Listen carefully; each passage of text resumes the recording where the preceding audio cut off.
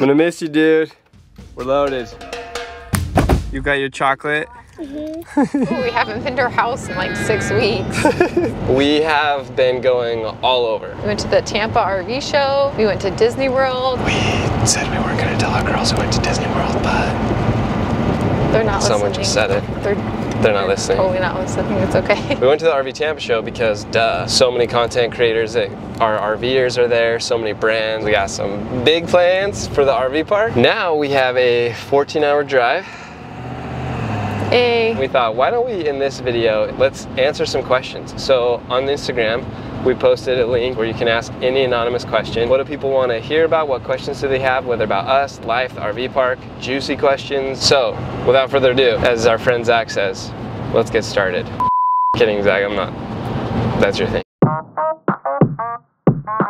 What's the best roadside assistance for an RV, or is any of them good? We personally had AAA when we had our Class A, the premium level where they would tow up to 4 times for free. One time we had to be towed in our Class A.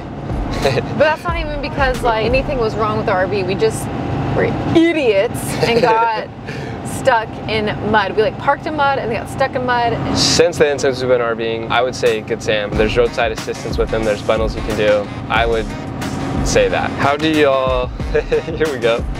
This says, how do y'all, you know, in the RV with kids? You just do it in the RV, you know, with kids. You put the kids to bed and then you do it. But here's the thing, our kids are little. They still have no clue what's going on. And our rooms are on the opposite sides of the RV. Was that intentional? Yes. And I mean, landing gear, stabilizers, you just do the things you need to do, or you blame the weather. Not hard, not hard. Yeah, we have other friends that they blame the washer and dryer, or they do it when the laundry's going.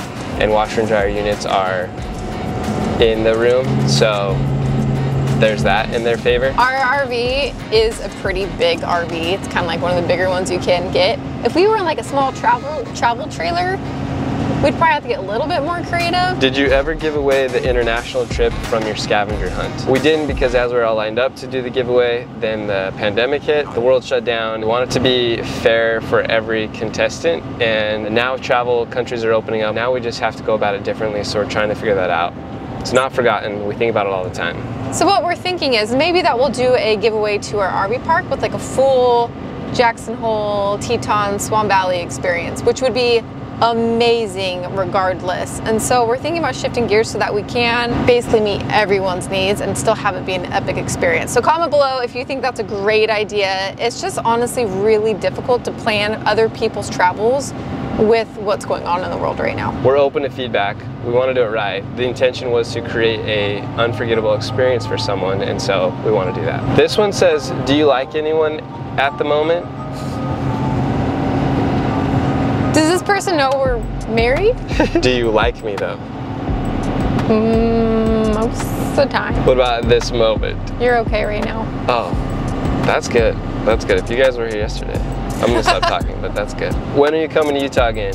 Whoop-bam! Nels is coming to Utah tomorrow. I don't know if I am. Oh, never mind. Because we're literally gonna get home and I have to be in Utah the same night that we get home in order for me to catch the thing I was gonna go to the next morning. How did y'all make the jump to travel full time? So to answer this question and apply to everyone, I think there's 3 things that you need to answer. Obviously everyone's situation is different, but these 3 things are pretty universal. Education, if you got kids or you have education, right? Work, because you need to make income to cover the cost of traveling, and medical, because that's the thing. We both finished school. We had no kids when we first started, and our girls are not in public school yet. We are open and learning and asking all of our friends who have kids that homeschool what that might look like. We also have some friends that do like part-time in school, part-time traveling. So open to there. I think with the pandemic that opened a lot of options, especially for working remotely too. So for work, that's covered. So many jobs out there that work remotely, and you don't have to necessarily quit your job to find a new one. You can talk to your current team, employer, manager. I would like to go on this 2-week trip, but I'm gonna work most of the time and I'm gonna try this. We do this as a trial run. And if you get more done than your coworkers while you're away, it becomes easy for them to say, you know what, we can keep doing this. You can also be a content creator and make money that way, and we're happy to help any way that we can there. In fact, we have a Facebook group of like-minded people who are always sharing things that they're learning so that you can travel and get paid while doing it. Now the third thing, very important, medical health. Some people have insurance plans that you have to stay in network and you have to be at certain hospitals, and so you don't want to leave, right? Because you don't want to be too far from that. We have a health share that enables us to go to any care, any provider, even internationally. But just getting insurance is not the end goal, right? You're doing that so that you can actually get proper health care. So that's why we like virtual healthcare programs as well as a go-to source to have in your back pocket and in your front pocket. One company, for example, Zebra Telehealth, is a platform that you can remotely schedule an appointment with a doctor to do a virtual appointment. Video chats, sending pictures, answering questions. They can prescribe you and give you proper guidance just as if you were in an appointment. The only difference is it's virtual versus being there physically. Think of the convenience of that. You can be traveling anywhere, AV or Indy, if they get a weird rash or symptoms that we're not aware of, or if something's going on with us. Right then we can schedule a virtual appointment and you don't have to drive to a hospital, sit in the waiting room amongst other people that are also coughing or having conditions. You can just schedule this virtual appointment. It works well. In fact, they're today's sponsor. We did go to an urgent care one time and it was like 250 bucks for just the visit to then get referred a prescription. Zebra Telehealth, it's 99 bucks for an appointment, and it's much quicker and done on your phone and at your convenience. Even if you're not traveling, highly recommend that you check them out because it saves time. This can work for the busy parent who doesn't have time. You just want to schedule an appointment right then and get referred. You can schedule an appointment at your convenience and in your own home. Or if you're a self-employed entrepreneur and you don't have insurance, you don't need it with Zebra Telehealth as well. So if this seems like it applies to you, go ahead and check out the link in the description. That way they know you came from us. It doesn't cost you any extra as well to check it out. Oh shoot. Uh-oh. Uh-oh. That thing is on fire. Yeah. Uh-oh, it's not good. Should I tell him? Yeah, just say there was smoke. Yeah, smoke coming out.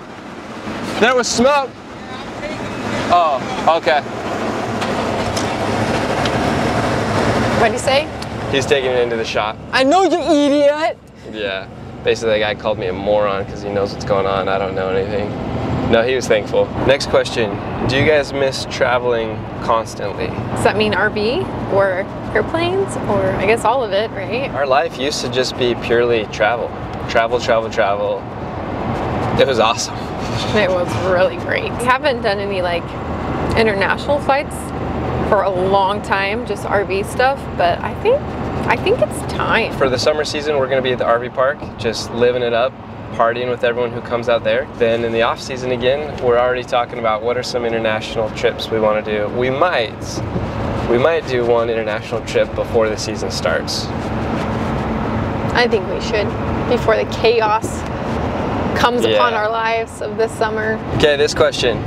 Any more kids? Answer on 3. 1, 2, 3. Yes. You didn't answer. I think so. Our life has just been chaotic, so we pushed it and we pushed it and we pushed it, and if we're gonna do it, it's gonna be probably just one more. So, to be determined. This question, what's the business advice you could give someone? That is a great question, but it's very general. Business advice, experience trumps reading about it. What business is most interesting to you? Find someone who's killing it in that space. Go and work for them for free until they want you to be around for good, so they can't let you leave, and so they'll pay you. I've got a thought. I'm reading a book called The Way of the Warrior.